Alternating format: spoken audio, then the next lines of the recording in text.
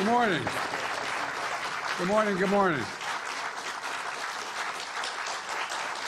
Thank you. Please. Thank you. Good to see this cabinet and the staff together here. Thank you.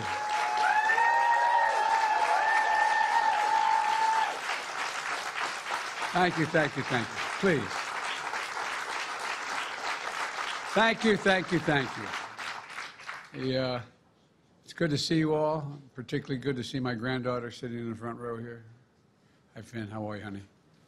For over 200 years, America has carried on the greatest experiment in self-government in the history of the world. And that's not hyperbole. That's a fact. We're the people. The people vote and choose their own leaders, and they do it peacefully. And we're in a democracy.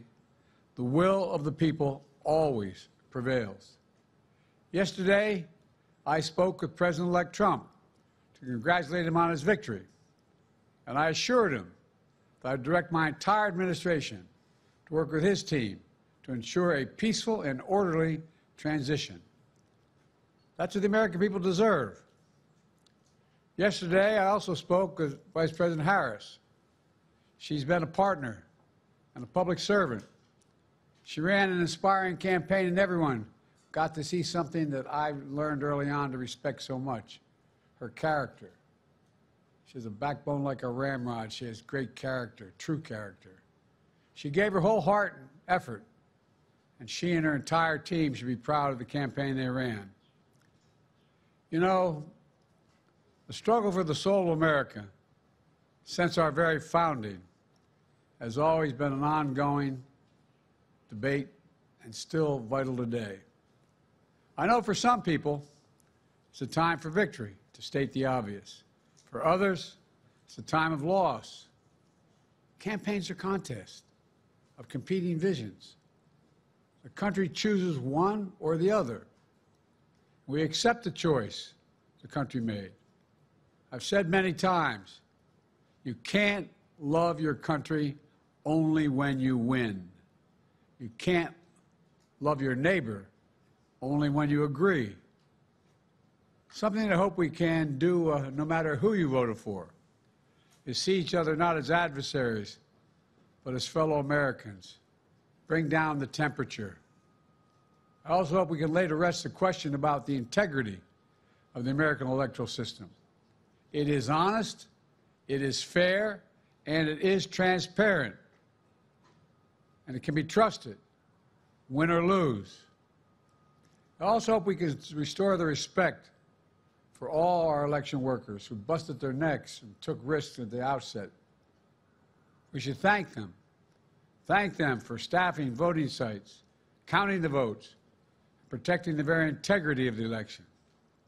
Many of them are volunteers who do it simply out of love for their country. And as they did their duty as citizens, I will do my duty as president. I'll fulfill my oath, and I will honor the Constitution. On January 20th, we'll have a peaceful transfer of power here in America.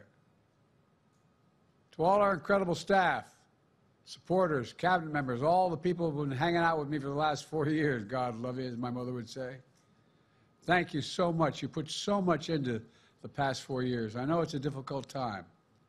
You're hurting. I hear you and I see you. But don't forget all that we accomplished. It's been a historic presidency. Not because I'm president, because what we've done, what you've done. A presidency for all Americans. Much of the work we've done is already being felt by the American people, but the vast majority of it will not be felt over the next 10 years. We have legislation we passed that's just only now just really kicking in. We're going to see over $1 trillion worth of infrastructure work done, changing people's lives in rural communities and communities that are in real difficulty because it takes time to get it done. And so much more it's going to take time, but it's there. The road ahead is clear, assuming we sustain it. There's so much we can get done and will get done based on the way the legislation was passed. And it's truly historic. You know, we're leaving behind the strongest economy in the world. I know people are still hurting, but things are changing rapidly.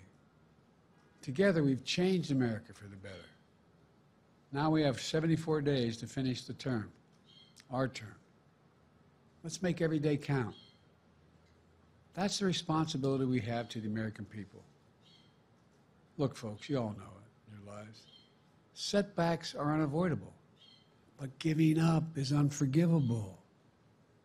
Setbacks are unavoidable, but giving up is unforgivable. We all get knocked down, but the measure of our character, as my dad would say, is how quickly we get back up.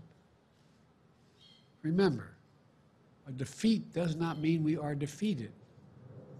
We lost this battle.